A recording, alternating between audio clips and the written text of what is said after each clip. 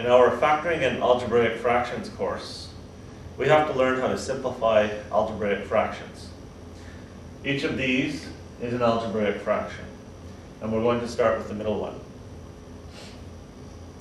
The first step is to factor. I'm going to factor this numerator over here. A equals 2. B equals -9. C equals 9. And the product AC equals 18.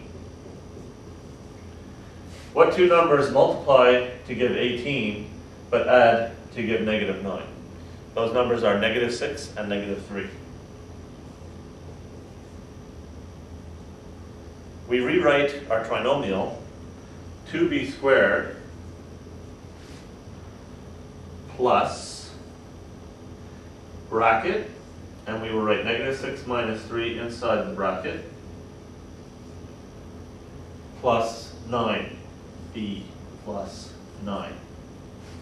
Rewriting 2b squared minus 6b minus 3b plus 9. Doing the grouping, common factor 2b, b minus 3, common factor -3, b minus 3.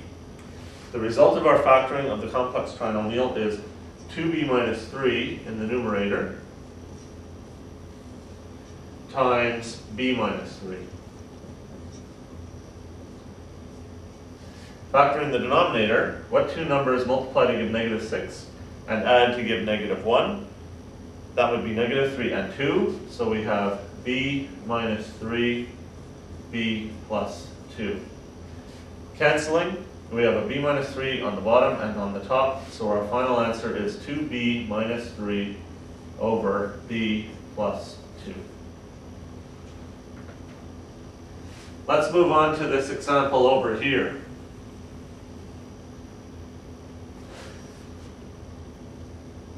What two numbers multiply to give 4 and add to give -5? That would be -4 and -1. Our numerator is a minus 4 times a minus 1. Factoring the difference of squares in the denominator, we get 4 minus a, 4 plus a. We want to cancel these two, but we have to do the trick with the -1 in order to make them cancelable. I choose to factor a -1 out of the a minus 4 in the numerator. We have -1 times 4 minus a times a minus 1 over the same denominator, 4 minus a, 4 plus a.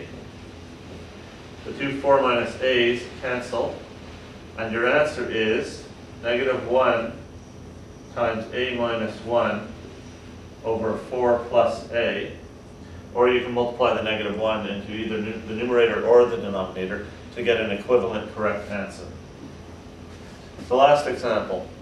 In the numerator, I start by factoring out a -1, and I get c squared plus c minus 6.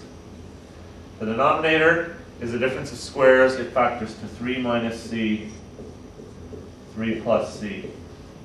After taking out the -1, I apply the simple trinomial method, and I say which two numbers multiply to give -6 and add to give +1. That will be 3 and -2.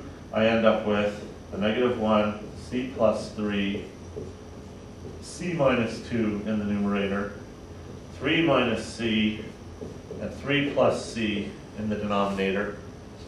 I have a c plus 3 and a 3 plus c, which will cancel. My final answer will have the -1. It will have c minus 2, and it will have 3 minus c. Again, if you wish, you can multiply the -1 into either the numerator or the denominator to get another equivalent correct answer. This is simplifying algebraic fractions.